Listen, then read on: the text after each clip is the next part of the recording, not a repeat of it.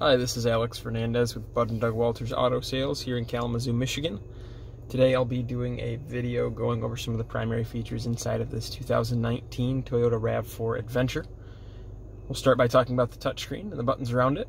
We'll work our way down into the climate control, then to the drive modes here next to the shifter, and then we'll work our way over to the steering wheel, and the stalks behind it, and the screen in the gauge cluster. Some buttons down to our left side here on our door, and then we'll end right up top there.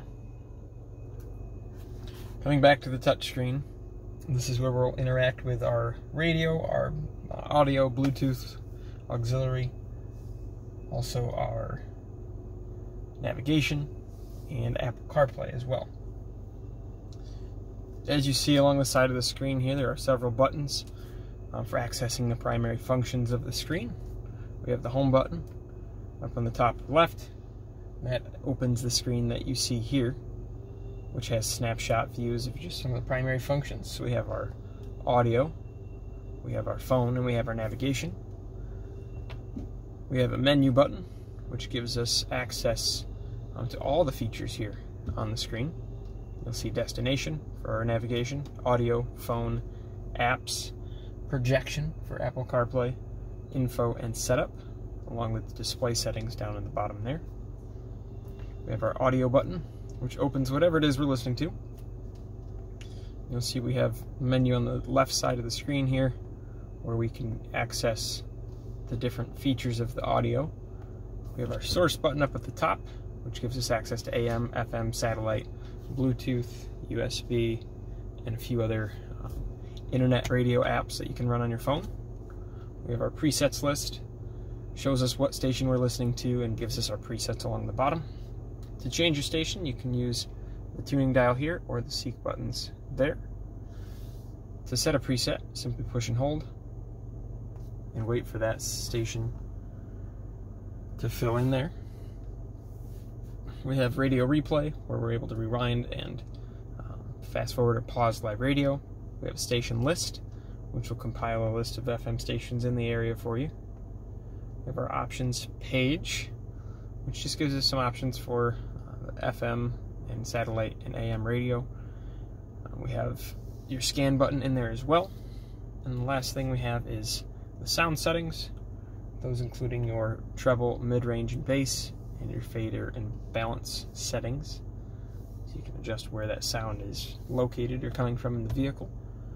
And the bottom one there is the automatic sound levelizer, just makes things sound a little smoother. Moving on from the audio section, we're going to press map. Opens up a map display of where we are currently. If we push menu, we can open up that destination. And then we're able to actually punch in and search for our destination there. You can search either a full address, you could search for a point of interest, search the city. You can kind of do that however you'd like to navigate. We could also search from favorites if you save those into the car. We have Destination Assist, which actually connects you with a person to navigate. We also have recent emergency services, contacts, address, and points of interest there. Moving on to the right side, we have our seek and track buttons there. We have our phone button. There are no Bluetooth devices connected to the car right now. So you'll see we can go in here and we can actually see what devices have been connected, connect them if we'd like to, or we can add a new phone if you're pairing up a new device. I'm going to go to the setup menu here. If we go to Bluetooth, in the registered device or remove device, we can delete previous devices if you had a new phone or upgraded. And there's also a section in here. If we press that back button, we also can add a new device, as you see there. Moving to that apps button, that will open this screen here where we have two categories: infotainment apps and communications apps. These require either the apps to be downloaded on a connected smartphone and plugged into the USB port, or subscriptions in certain cases for some of these as well. I'll go back to that home page. Press the menu button here. The projection icon there gives us the capability to use Apple CarPlay. And you'll see we have to connect the iPhone to the USB port to use that feature. That will allow you to display your maps from your phone calls, your texts, and your music or podcasts right on the screen of the car here. That info category, we have some eco, which is fuel economy information, traffic incidents, and we can search that through those menus. We have weather, and we also have vehicle alert history showing us previous maintenance requirements and things like that. And you can delete that as it fills up, so you're not getting stuck with all that stuff. Moving down to the climate control here, we do have dual zone climate control. We have the driver controls here, passenger controls here. I'm going to push this button here. That button is the occupancy mode, so if you're just in the car by yourself, you can tell the car that, and it will just give you a control of your side and prioritize your vents as the driver. To change temperature, simply rotate the dial clockwise for warmer, counterclockwise for colder. Within the driver's side dial, we have an auto mode button. When that's activated, the vehicle will take over fan speed and where the air is being sent to, and allow you to control the temperature. We have an off button here at the bottom, and then we have front defroster, rear defroster, an eco mode for the heating and cooling system. We have fan speed buttons here. You'll see that displayed on the screen as we change that. We have the mode button, tells the air which vents to come out of. We have a recirculate mode, that occupancy button, and then on the passenger side we have the sync mode, where the two zones are paired together and changed together from the driver's control, or the passenger is free to change their temperature if they'd like it to be different. Last thing there we have is the air conditioning button just beneath. Right underneath our climate controls, we have the off switch for the traction control, which is on by default every time you start the vehicle. But if you'd like to turn it off, you can do so there. And then we also have our cooled seats and our heated seats here for the front two occupants. And you have high, medium, and low settings for that. Moving down here to the gear shift, we have our parking brake, which is electronic. You pull on the bottom to engage it, and put your foot on the brake and push on the top to disengage. We have auto brake hold. What that will do for you is when you come up to a stoplight with it activated, you're able to then have the vehicle hold the brakes for you, and you can actually take your foot off the brake, and when you push the gas it will release for you.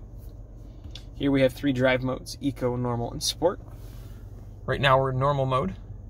There's Eco in the green and Sport in the red. Those will just change a little bit about the behavior of the car and how it handles as far as some of the acceleration and things like that. This dial here is our terrain dial, so you'll see we have mud and sand mode here by rotating counterclockwise, and we have rock and dirt there by rotating clockwise. And if we push right in the middle, we have the normal function. Beneath that we have the snow mode. Again, just changes some of the behavior of the car to prioritize better traction in the snow. And we have our hill descent control button there. Moving to the steering wheel, we have the cruise control and some audio controls here. Our cruise control is adaptive cruise, so we are able to adjust not only the speed that you've set, but also the distance that you'd like this vehicle to maintain with others in front of you, and the car will slow itself down and speed itself up as required, given the distance and speed you've set. To use that cruise control, simply push the on-off switch here, and you'll see a message show up in the gauge cluster: radar cruise active. To set the speed, press the set button. Once the speed is set, you're able to speed up with the plus sign, slow down with the minus sign. And we have a cancel button here and a resume button at the top. To adjust that distance gap for the adaptive cruise control, we can push this button here, and you'll see we have 3 different intervals of distance to choose from. 1 being the closest, 3 being the furthest. One other button here is our lane keep assist. With clearly marked road lines, if you were to drift out of your lane, the vehicle would attempt to nudge you back into your lane with a small steering correction if you did not first do so. You can turn that on and or off at your discretion. Underneath here we have buttons to skip through our presets, left and right, and then a mode button which cycles through AM, FM, and satellite or Bluetooth and whatever else is available to us for audio. On the left side of the wheel here we have the volume controls, and then we have the button to answer an incoming phone call through our hands-free system. We have the voice command button to tell the car to place a call or perform another command. And then we have a little menu control pad here, which controls the screen up in the gauge cluster there. If we move left and right, we have different tabs across the bottom of the screen there that we're able to cycle through. The first one being fuel economy information. Shows us average fuel economy, distance to empty, and also an eco indicator. The next section shows us the settings of our safety settings, or safety systems for this vehicle. So you'll see that radar ready message displayed, and that's pertaining to that adaptive cruise control. If we go to the left, to the right again, we have our audio section, and then we have a trip section, and all-wheel drive readouts. We have the ability to turn off and change some settings pertaining to our driver safety systems here. And then we just have a messages center at the end if there was anything required for maintenance or things like that. Looking at the stalks behind the wheel, we have our wipers here. A single click up on that stalk is just one swipe on the front wipers. If we click down to the first position, we're in auto. These are rain sensing wipers, and they will speed up and slow down given the amount of rainfall on the windshield, but you're also able to adjust it yourself like a traditional intermittent wiper there. The next click is low speed, and the final click is high speed. The rear wiper, simply rotate the end of the dial. We have the intermittent and the on position for that. And then we have spray for both front and rear windshields. To spray for the front, pull the stalk towards you, and to spray for the rear, push the stalk away. On the left side here, we have our headlight controls. The headlights are automatic. They're set there now. We also have fog lights as well. On this stalk, we also have our blinkers and our brights. Pull to flash and push away to turn on. This vehicle is also equipped with automatic high beams. That basically means that the vehicle will turn on its high beams so long as there's not an oncoming vehicle in the other lane coming towards you. Once that vehicle's passed, the high beams will come back on for you automatically. You're able to turn that on or off using this button right there. Looking down below here, we do have that automatic high beam button. We have a brightness adjustment for the backlighting here when the headlights are on. We have the heating element for the windshield wipers. We have a heated steering wheel, and we have the power liftgate button here. We're able to open and close that right from inside the cabin here. Poking out of the dash here, we do have one other button. That's just for the trip odometer there. Push and release to cycle, and push and hold to reset there. And that'll keep track of things like your mileage and fuel economy for you.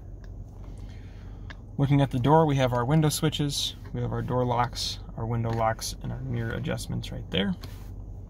And finally, moving up above, we have our dome light switches, a button that determines whether the door opening turns those dome lights on, and if closing the door shuts them off. And we have a button to turn on all the dome lights in the whole car. We have our sunroof controls here. We have the tilt up and tilt down function and the open and close function. And then behind this little cover, we have an SOS button, which is based on Toyota's Safety Connect system, which is a subscription-based service offering things like roadside assistance. The glasses case right there, and your sun visors have mirrors with lights and are able to detach to give you better coverage. Those are the primary features of this 2019 Toyota RAV4 Adventure. If you have any more questions, please refer to us at waltersautos.com or feel free to call at 269-375-7008 with any further questions or to make an appointment. Thank you.